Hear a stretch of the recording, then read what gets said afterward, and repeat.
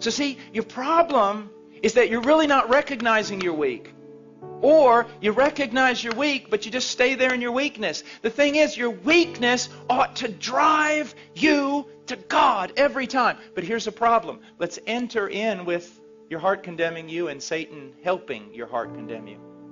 See, I have found so many people. I saw someone last night and I dealt a long time with them. Precious little girl. She recognized her weakness. She recognized her frailty. She recognized her sin. She recognized there were some things in her life she couldn't overcome right now. But here was her problem. She would see her sin, and because of the work of the devil and sometimes our own heart condemning us, she would put herself in the penalty box every time that she sinned. Well, you can't go to God right now. You can't just keep running back to Him. I mean, you sinned yesterday and you repented and asked for forgiveness. Now you've done the same exact thing today. I mean, you run back to Him. You're just a hypocrite. You don't appreciate God. You don't have a high view of God. What do you think? God just hands out pardon to everyone? And isn't that what we do? And isn't that what we think? We sin, a sin that we've already sinned and already repented of, and because of it we think we need to put ourselves in a penalty box for a little while, at least a couple of days, and try to work our way back into favor before we come to God. Because if we think, actually, you mean if I go back every time I do this, just immediately, not only going back and asking for forgiveness, but expecting forgiveness, isn't that hypocrisy? Isn't that a low view of God? Isn't that treating God as a forgiveness machine? No, it's being biblical.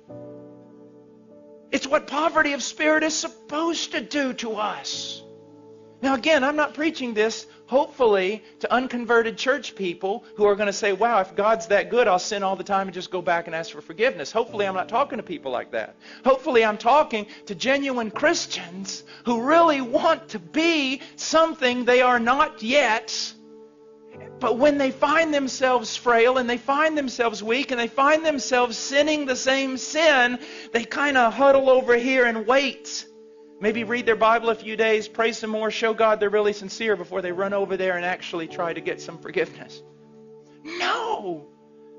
One of the great joys of my life is when I discovered that the moment I sin the sin I always sin, my first response ought to be to latch a hold of Christ. And not beggarly, not thinking, oh, here I am, you ought to strike me down. But no, I latch a hold of Christ saying, I believe your promises. I am in a different realm. I am free. I am a saint. I've been moved out of Adam and condemnation and law. All of it was paid for on that tree. When He died, He knew all of it. He forgave all of it. I'm free. It's absolutely spectacular.